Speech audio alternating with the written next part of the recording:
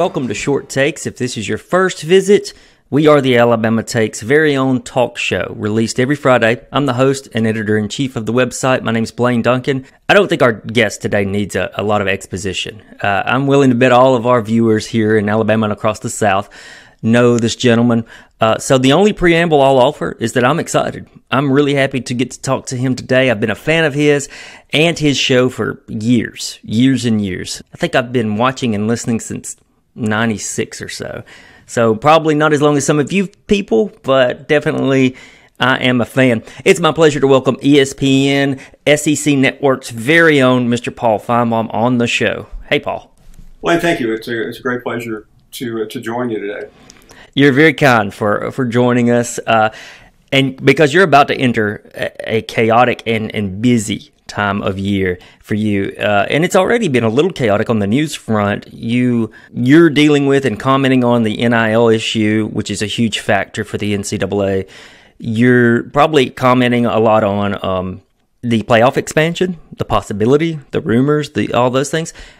I'm sure you've exasperated all your thoughts on those two topics, and that's what your show is for. So is there anything you'd like to say that might be something you haven't gotten to comment on your show, or you haven't had the time to say? I do think this is one of the most exciting periods in college athletic history. And when the NIL went into effect on July 1st, it really was one of those seminal moments that you just stop and think about, because the idea that the college athletes are going to get something is revolutionary. And many have used historical language to describe how athletes have been treated in the past, but to me, it's been really enjoyable to watch them proclaim, "Hey, I've got this deal on Instagram or Twitter or TikTok or whatever." And I didn't think I would ever see this day. So that would be my takeaway from a really bizarre summer, much better than last summer when we were debating almost up until the beginning of September whether we'd have a college football season or not. Yeah, it's still, I'm an Alabama fan. I'll just go out and lay my cards on the table. We might have some Auburn fans coming in or our Tennessee fans coming in. It just hit me the other day, walking down the outside. Alabama won the national championship in a pandemic. And it just, sometimes I think that's something that's going to hit me every couple of years. I'll just think, we had a pandemic, and Nick Saban was able to fight through it and win. It's just last year was so bizarre, and you're right. Yeah, I think Saban won that national championship at the beginning of the pandemic, which goes to show why he is Nick Saban and the greatest of all time, because everyone was in a panic. We all were. And I think books will be written for years. Leadership studies will be made and completed about what people did during a crisis. And Saban never left his office, even though state law told him he needed to go home. He stayed there, and it turned out to be the right decision, because he knew that was where he was in the best position to figure out how to get through it, while other coaches were home watching Netflix with their kids. Saban was developing a plan. And the other issue was, would he have a healthy team? And I say this not because it happened intentionally, but so many of his players, caught COVID early on that by the season they were in good shape. The only person that waited till the end to get it was Nick Saban. That's right. I envy that man's work ethic. I really do. So speaking of work ethic, you, I'm sure, have a good one, because you have to. In the fall, I would imagine your days are so hectic. Can you put it in perspective for someone like me who I don't get to see the behind-the-scenes stuff? How hectic is it? How many hours do you get of sleep during the football season, on the weekends of those things? Well, let me go back to the last normal football season, because this season there's so many things up in the air, even as we get close to it. Travel is a little less certain with certain things than it used to be. But in 2017, 18, and 19, I had a schedule, especially in 19, where once we got to mid to late August until the national championship game, I traveled 5 nights a week, which was something I always wanted to do. And when it was over, I wasn't sure if I would live. And essentially, it consisted of doing our program. I'm in Charlotte. That's where the SEC Network is. On Monday. On Monday night, I would rush to the airport to fly to New York. And then at 6 o'clock the next morning, I would be at the ESPN studios to go on the Get Up show and then First Take and other shows. And then we would do our show in the afternoon. I would do that Tuesday and Wednesday. I would fly back home on Thursday morning. And then on Friday morning, I would go to the SEC site where our weekend show would be. So I could be in Tuscaloosa or College Station, Texas. Right. And then from there on Saturday, I would go to Bristol, Connecticut. So I could do the Sports Center from ESPN's headquarters. And it became so, I mean, I didn't want to admit this, but I mean, it was so overwhelming because I wasn't sleeping. I was really having a hard time. You're so vulnerable, and I got sick toward the end of the season, and I joked that I had COVID-18 because we didn't know about 19 yet, but I had something, and my wife was a physician. She thought maybe I was the first person in America to get COVID, although it turned out that I did not have it. I did take the antibody, but it was one of the most exciting and exasperating years of my life for somebody that is entering the mid-60s. I did it, and I don't think I really want to do it again. But it was pretty exciting because you really didn't know where you were. And I know as a young reporter, I was a newspaper reporter in my youth. I always wanted to live in New York, and pretty much did live in New York for 3 days a week, and never again. I'm intrigued by touring musicians, politicians, especially national politicians, and then you guys. What does it do to your body? How do you combat being so tired? Well, you just learn, again, when I was 20 years old, sleep was not a big deal. Right. But, 40 years later, it became a big deal. I mean, I'm pretty careful with eating. That's good. I try to exercise, even though, you're staying at hotels in Manhattan and they may be equipped, they may not be. So, I mean, ultimately, you just, there was one night, Blake, flying to New York late at night is dangerous because all it takes is one thunderstorm. We're halfway there, and you've got LaGuardia, you got Kennedy, you got Newark, you got Boston, you got Philadelphia. All these, if you just look at a map sometime, and there were thunderstorms in New York City, and they started diverting planes at 2 o'clock in the morning. I found myself in Baltimore. And finally, we landed at Kennedy, which wasn't the airport I intended to land, but the other airport had shut down. At 4:45 a.m., I got to the hotel at 5:30, took a shower, and was at the studio at 6:30. I mean, no sleep. And I'm thinking to myself, it'd been I was trying to remember back to what dorm I was in college at the last time I pulled in an all-nighter like that. But you kind of laugh about it later, and you find out that nobody really cares how little sleep you've had. They don't. That's very true. But but you do such a great job despite sleep or getting a lot of sleep maybe more in the summer. So the upcoming season's a few weeks away. Are you excited? Are you hesitant? Are you, give me where you are on a gauge. Yeah, let me tell you this. As somebody who's covered college football since college in the late 70s, I don't think I've ever been more excited about a season because last year I didn't get to a game. I worked for ESPN, which is owned by Disney, and their protocols were very difficult, and they only allowed very few people at the sites. So, I mean, I watched the college football season from home, which was bizarre. So I cannot wait. I am so excited. I'm going to be in Atlanta the opening weekend for the Alabama-Miami game, and just to experience that again to me is something that I am really looking forward to. There's such excitement out there from fans who can't wait to get back and do what they love doing. No, there were fans that did it last year. I'm happy for them, and fortunately, most of them made it through it pretty well. That's true. The larger crowds are, in your case, just the crowds, the football atmospherics. That's kind of getting you pumped up.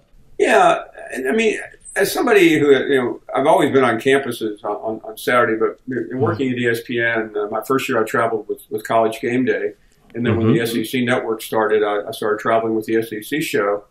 And there's something unique about arriving on a college campus at 6 a.m. on a Saturday morning, and nobody is awake, and you're going to your bus and getting ready for your ESPN hits and then your show, and then to watch the crowd start to gather. I mean, there's something really unique about it, and it's hard to describe the quiet stillness of a college campus, with the stadium right behind you, and to know that 8 hours, or in some cases 12 or 13 hours later, that will be the epicenter of the college football world.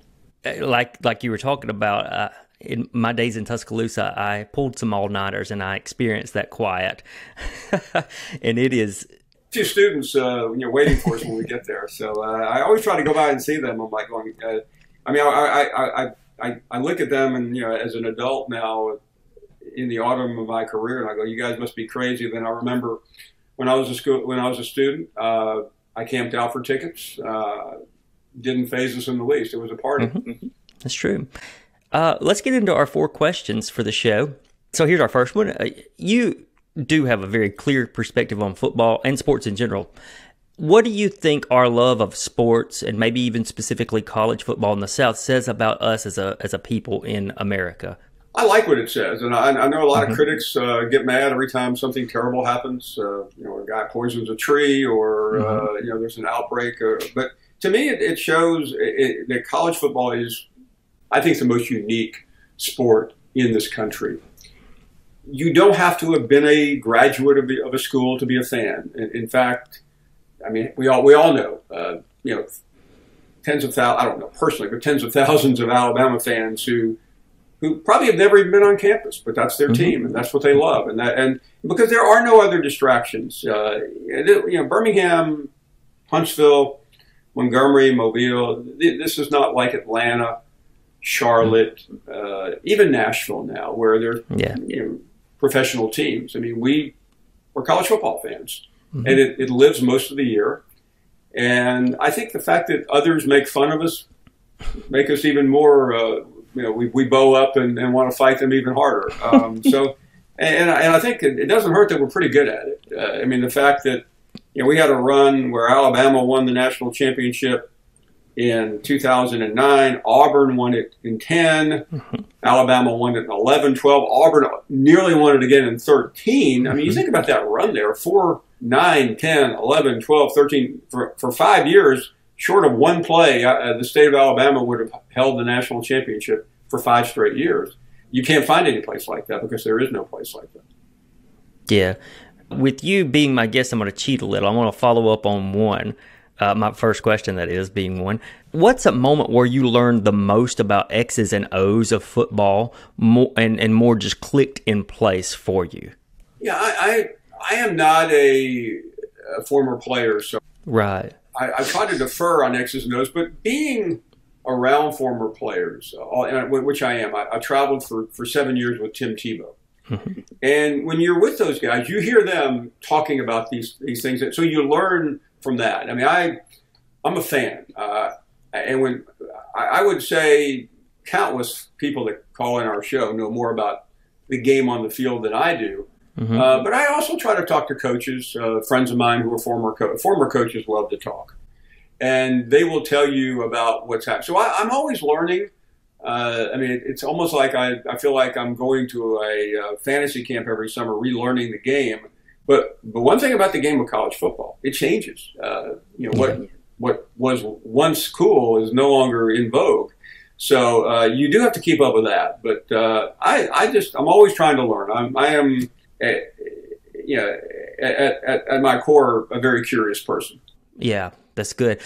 I'm like you. I didn't play in high school, and just for me, I guess I just didn't have the size. And The X's and O's amaze me. I can get so interested, but I don't think I ever grasp them fully. It's just, especially when you have someone like, we'll just take Coach Saban or any of those guys that you have, and they start drawing up some things on your screen. It blows my mind. Well, the one thing I try not to do, and it can be a problem when you're sitting on a set on television with 3 or 4 former players. You don't, as a non-player, as a layperson, you don't want to try to get too deep in the woods because you'll get exposed. So it's awkward sometimes. I mean, the question is, well, do you think Alabama's offensive line is going to be able to match up against Clemson's defensive front? And I know the guy sitting next to me played defensive tackle at LSU and in the NFL, and so I try to be very broad because the audience knows if you don't know what you're talking about. And yeah. I mean, this is off the record, of course, but how am I supposed to know what I'm talking about in describing what it feels like to be down there in a game like that? I've been to a bunch of games, but I've never played in one of those. Yeah, and you guys have such a good crew to help make up for any of the things that you might miss. So it seems like you have a high tolerance for bullshit. What drives you to anger? I try never to get very upset, but I can't. I mean, what drives me to anger is hypocrisy. People that will just blatantly lie. And I think some of that is formed from my newspaper background. I started as a newspaper reporter. I thought when I was in my 20s working in Birmingham in the newspaper business that I was going to change the world. I mean, I was that idealistic. And but I think that's what drove me. I really wanted to clean the world up. I thought there was, in my little world of college sports, cheating really bothered me. Now it's like, who cares? But back then, I felt like it was the coaches and boosters were taking advantage of young people who didn't know any better. And so that really did, and it still angers me today, except that there's just, now that it's been legalized, it's hard to really look under rocks and expose people. But, just from a host of a show, I hate it when somebody will call and just say something blatantly untrue. Or I have very little tolerance for prejudice. And I try not to wear it on my sleeve. And I will let certain things go by, and I've been criticized. Well, why didn't you stop that guy? Because I have a theory that by calling less attention to something sometimes is better than just being a stage actor and trying to act like I'm personally offended. I mean, you hear a lot of stuff. You just have to manage it. But those are a couple of things that really do anger me. Yeah, I've seen you call out the untruths a few times, and I enjoy that. I like it when someone points out lies. It's good. Well, every once in a while it happens I mean, one of the most famous things I've ever been involved with was Nick Saban. We were having a conversation on the set of our SEC Media Days about 5 or 6 years ago, and I just asked him why he didn't suspend a player who had been caught that summer in Louisiana with a gun. Right. And he blew up. But I later found out he was looking for a reason to blow up, and I gave it to him. And then I did something that I didn't realize this was against the law in Alabama, but I interrupted Coach Saban. And that sent him into orbit. And when I interrupted again, I thought he was going to hit me. But it turned out to be some of the greatest television the SEC Network's ever had. And he called me a couple of hours later and apologized. But he got what he wanted out of it. His wife told me this later. He said, Nick got what he wanted, and you got what you wanted. And Nick was able to stand up for his players. And from my standpoint, it looked like somebody finally was going to stand up to the bully. And, I know Alabama people don't want to think of their coach as the bully, but he is. Okay. Yeah, he is. So I feel like you've done a good job, maybe an excellent job, of maintaining a private life while still being very, very public. It's almost like me, the people who call into your show, who watch your show, we know you, but I don't know that I have a lot of notions of what you do outside of writing and hosting and doing your job at ESPN. So is there anything that maybe people wouldn't know, particularly fans of the SEC Network, that you're willing to share or just say something about? I'm pretty willing to talk about things, except I do very much believe in a cone of privacy for my wife. Yes. She's a physician. And it was more difficult in Birmingham when we lived there because it was. I mean, you get to be known, and but I never wanted to. She had her life, and I just and even though I've talked about her before, people say, why don't you bring her on the show? I felt like it's better to draw a line there. Although I don't take her to games with me. I try. Yeah, I mean, I've been to some. Don't misunderstand me, but I try to. To me, that's important that she not get overwhelmed by whatever happens to me. But I'm not really. I mean, you can't help but be a public person. I used to when we lived in Birmingham, we'd go to Walmart on Saturday and to avoid getting recognized, I would wear a hat or some sunglasses. I mean, we wouldn't be past the greeter, and somebody was, "Hey, Paul," and my wife would look at me, so that's really a great disguise. But so I finally gave up on that. But in Charlotte, I do not get recognized as much. I mean, there's after you're on ESPN for 7 or 8 years, people are going to stop you. I mean, it's gotten to the point where I've had people walk up to me at airports or places and go, "Man, anybody ever tell you look just like Paul Finebaum?" I go, "Happens all the time," and they'll walk away. Because and it's one of my great inside jokes. But I don't mind. I mean, if you're in the public eye, you better be willing to embrace it. And I do take it seriously because I know that people. You leave impressions on people. I remember I was a little kid and got blown off by Major League Baseball players for autographs, and I've never forgotten that. And you try not to. Sometimes you can't help it. You're trying to get out of a football stadium. You're trying to get to the airport. You're in an airport. And my wife, I mean, we'll be on vacation, and we're going through the airport, and some guy walks up and says, "Hey, can I take a picture?" And you're fine, but you're looking your way, and my wife will say, let me take one more. I'm like going, I mean, please, let's just keep moving. But she's on the side of the fan, and I'm looking and going, I really need to get to this plane, and it's leaving in 3 minutes, but that's okay. But I have fun with it. To me, I'll tell you this: I'd much rather be recognized and bothered than have nobody know who you are. It's a good point. It's a good point. Our fourth question, we have a catchphrase, speaking of college, started for us in college years ago amongst our friends, that something's done up real good, which is just basically something's been making us happy, or we've enjoyed something, or we've discovered something we want to share with people. What's been done up real good for you lately? Well, I think it's been the reaction of the audience on our program over these last 16 or 17 months. I know that there is this polarizing view of what we do, and that's okay. That's part of it. That comes with the territory. But it has really gratified me more than anything I have ever done to hear people call up and thank us, those who do the show every day, for being there, especially early on when everything shut down. I mean, we did not miss a day. We kept doing the show. It was difficult.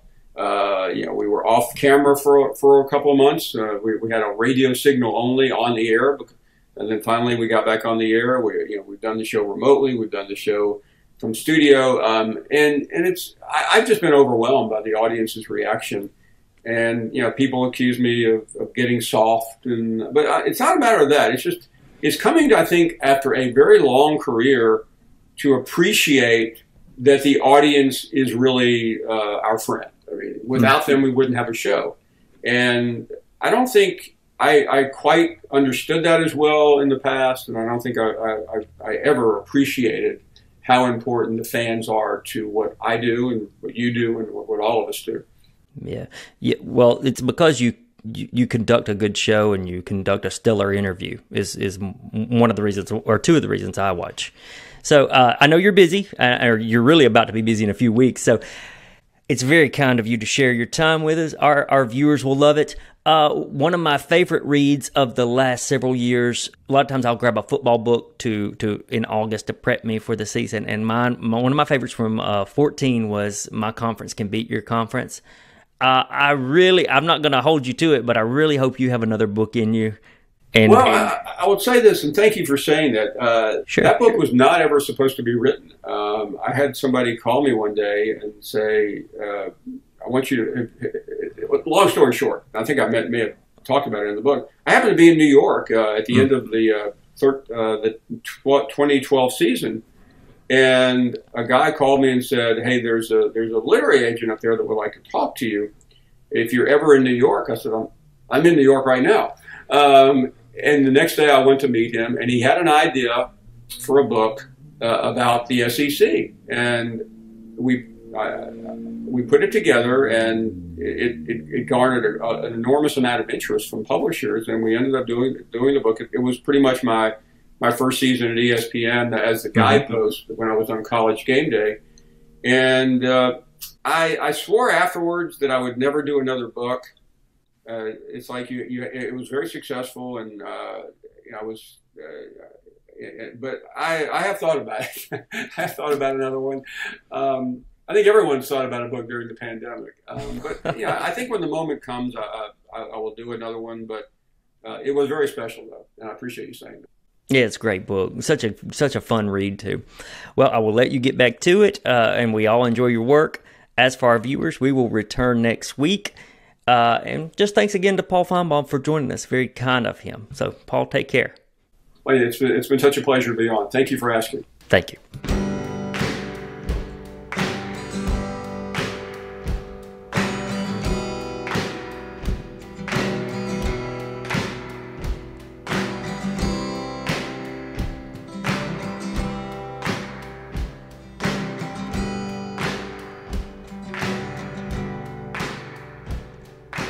Will went walking and was blown away. Found his finger by my mama's grave.